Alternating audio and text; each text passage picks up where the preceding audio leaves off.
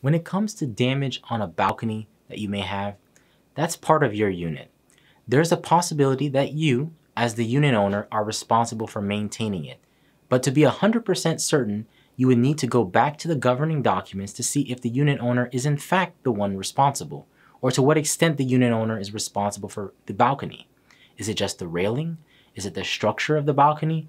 The governing documents are going to provide more clarity on the extent of how much of the balcony you're supposed to maintain. If you have any further questions about this, please consult with an experienced property damage attorney.